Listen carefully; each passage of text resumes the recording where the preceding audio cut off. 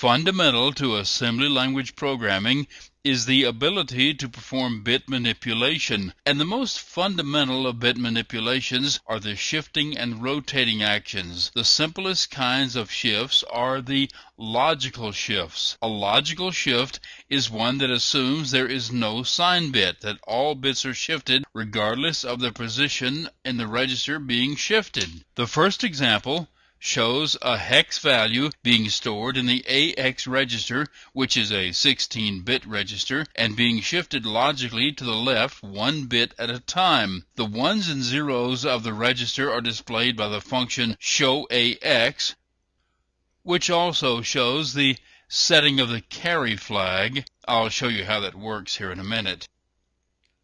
This is how it looks when you run it. The bits are shifted to the left, zeros are introduced on the right, and the bits on the left are just lost to the register. But the bit shifted out is stored in the carry flag. This is a similar function for shifting logically to the right.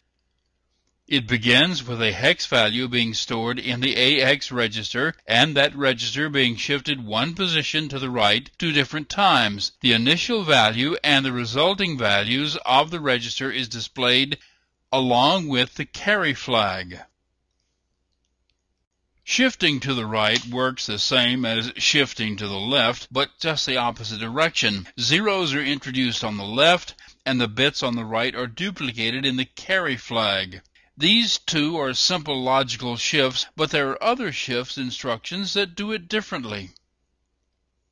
This is an example of shifting left arithmetically. Now, there's nothing different here. Shifting to the left arithmetically is exactly the same as shifting left logically. In fact, the assembler generates the same opcode. The result is that when it runs, you get the same results as you did before, shifting left logically. Zeros introduced on the right, and the bits on the left are copied into the carry flag. Shifting right arithmetic is a little different than shifting right logical. This is the same bit pattern that we used before, and it is shifted to the right 1 bit at a time, but the bits have a different meaning. Shifting to the right loses bits on the right the same as it did before. However, it is a signed shift, so the sign bit is retained. On the left, the leading bit is duplicated, so a negative number remains negative and a positive number remains positive, even though the value is cut in half. Another way to achieve shifting is to rotate. The rotate left instruction works the same as a logical left shift instruction, but with one difference. The bits that are shifted out of the register on the left are the ones introduced on the right, so it's a circular operation, with a bit that is rotated from the left to the right also being copied into the carry flag. You can also rotate to the right with it acting the same as the logical shift right,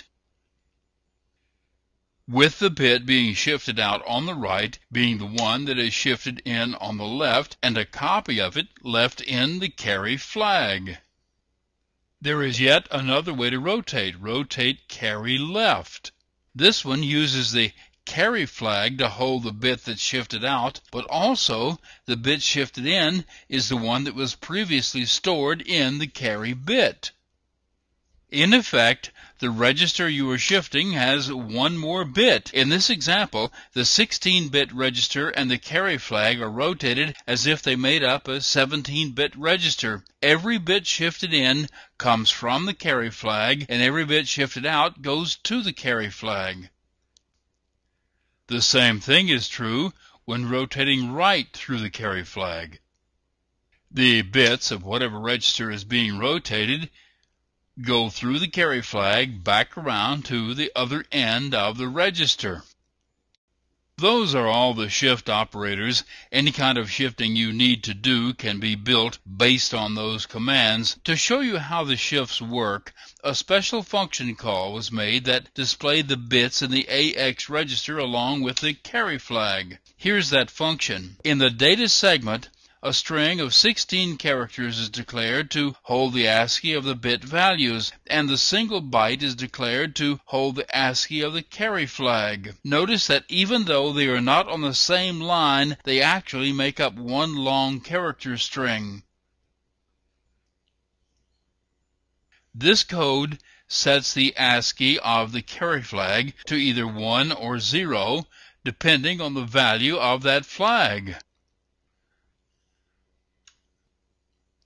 The 16 bits of the AX register are set in a loop.